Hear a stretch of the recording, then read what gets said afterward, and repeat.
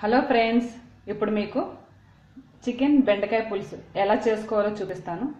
అంతకంటే ముందు నేను ఇప్పుడు సమ్మర్ కాబట్టి నేను సమ్మర్ స్పెషల్గా ఇవన్నీ చేస్తున్నాను. నేను సమ్మర్లో ఎక్కువ మసాలాలు వాడను, దానికోసమే దీంట్లో ఎటువంటి మసాలా కూడా వేయలేదు. ఈ విధంగా చేసుకొని తింటే మనకి వేడి చేయకుండా బాగుంటుంది ఈ సమ్మర్లో. ఇప్పుడు మనకి సమ్మర్లో ఏంటంటే ఎక్కువ పులుసులు తినాలనిపిస్తుంటుంది, అందుకే ఈ విధంగా చేశాను. దీనికి కావాల్సిన పదార్థాలు ఎలా చేసుకోవాలో ఇప్పుడు చేసి చూపిస్తాను, మీరు తప్పక చూడండి. చికెన్ 1/2 kg నేను బోన్స్ తోటి వేస్తున్నాను చికెన్ని.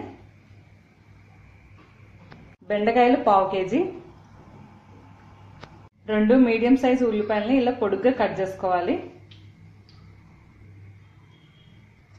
1 టీ స్పూన్ పసుపు, 4 టేబుల్ స్పూన్ల కారం, పొడుగా కట్ చేసుకున్న టమాటాలు 4, చింతపండు పులుసు కొద్దిగా. ఏంటంటే మనం టమాటాలు 4 వేసుకుంటున్నాం కాబట్టి చింతపండు పులుసు కొంచెం వేసుకుంటే సరిపోతుంది. మనకి పులుపు ఎంత కావాలో అంత వేసుకుంటే సరిపోతుంది. కరివేపాకు 3 రెమ్మలు, పొడుగా కట్ చేసుకున్న పచ్చిమిర్చి 2, కొత్తిమీర చిన్న కట్ట ఇలా సన్నగా కట్ చేసుకోవాలి. ఉప్పు రుచికి సరిపడగా.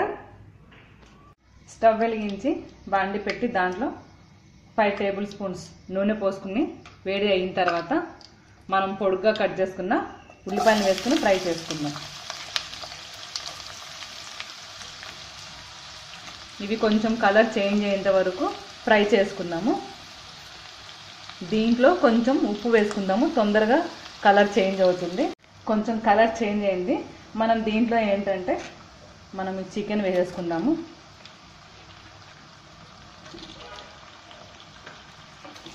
ఒకసారి ఇలా కలుపుకోవాలి. ఉల్లిపాయలు కలర్ రాకుండానే మనము ఈ చికెన్ వేసుకోవాలి.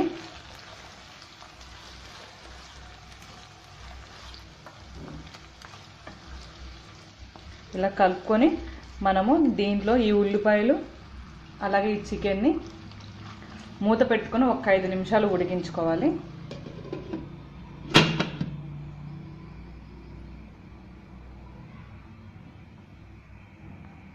ఇప్పుడు మూత తీసేసి ఇవి ఉల్లిపాయలు బ్రౌన్ కలర్ వచ్చేంత వరకు ఫ్రై చేసుకోవాలి. ఏంటంటే చికెన్ మటుకు చాలా మటుకు ఉడికిపోతుంది ఇలా మూత పెట్టుకొని ఫ్రై చేసుకుంటే ఆయిల్లో. ఇప్పుడు ఆనియన్స్ బ్రౌన్ రావడం కోసమే మూత తీసేసాను.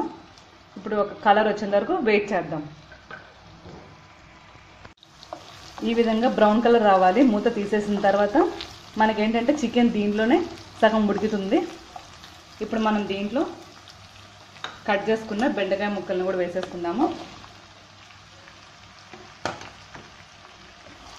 వేసుకొని 1 నిమిషం వీటిని కూడా ఆయిల్లో మగ్గించుకోవాలి. బెండకాయ ముక్కల్ని కూడా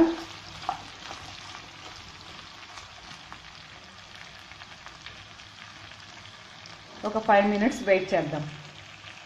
ఈ బెండకాయలు 1 నిమిషం ఫ్రై అయిన తర్వాత మనం దీంట్లో పసుపు కారం వేసేసుకుందాము.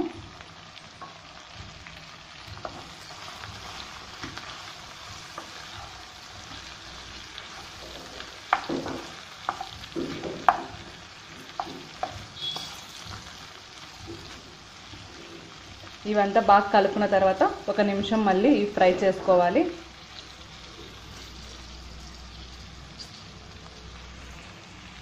ఒక నిమిషం తర్వాత మనము టమాటాలను కూడా వేసేసుకుందాము.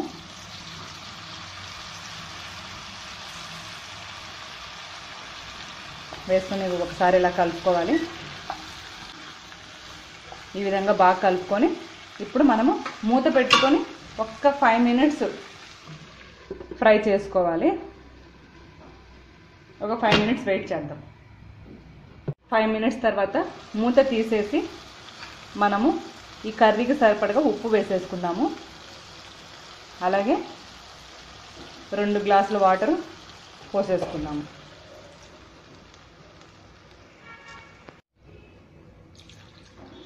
ముక్కలు మునిగేంత వరకు వాటర్ పోసుకోవాలి. అలాగే దీంట్లో కొంచెం చింతపండు జ్యూస్ కూడా పోసేసుకుందాము.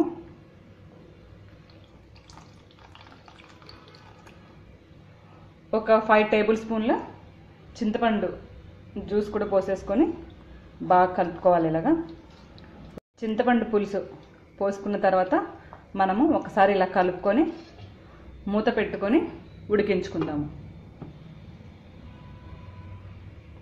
ఒక 10 నిమిషాలు పడుతుంది ముక్కలు ఉడకడానికి. వెయిట్ చేద్దాము. ఈ పులుసు ఉడుకుతున్నప్పుడే మనము దీంట్లో కరివేపాకు అలాగే పచ్చిమిర్చి వేసి ఒకసారి కలుపుకొని మరో ఒక 5 నిమిషాలు ఉడికించుకోవాలి.